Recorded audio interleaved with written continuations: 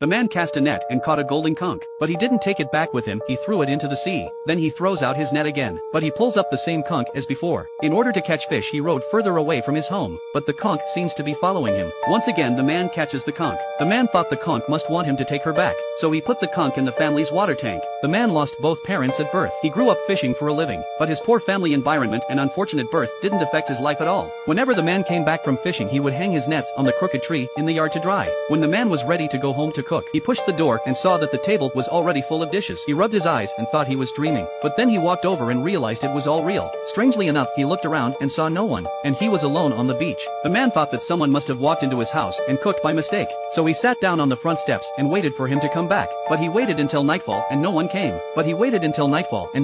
He was alone in the moonlight. The next day the man didn't want the food to go to waste, so he ate it first. Then he picked up his bamboo pole and went out to fish as he always did. At this time, the conch girl who lived in the water tank also woke up.